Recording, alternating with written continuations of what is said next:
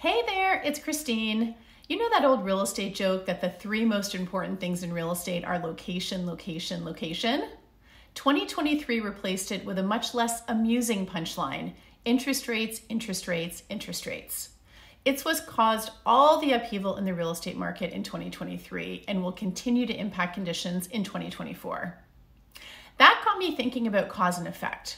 For example, according to the Toronto Regional Real Estate Board's December market report, the average selling price for all home types in 2023 dropped 5.4% from 2022. The reason? Buyers were able to negotiate lower selling prices because they had more choices. And why was that? Because homeowners who couldn't carry their mortgages had to list.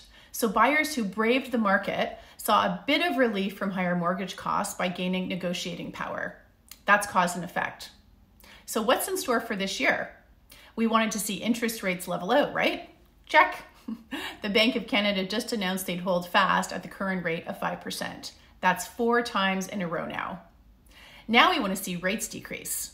If they do, TRREB's chief analyst, Jason Mercer, says we'll see a tighter market, which is good news for sellers as we'll see renewed price growth. And buyers, don't worry, because remember, lower borrowing costs help offset that.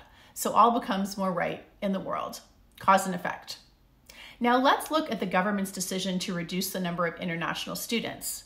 This is good news for the housing market. Why? It helps increase inventory to help manage housing prices, especially in the condo market.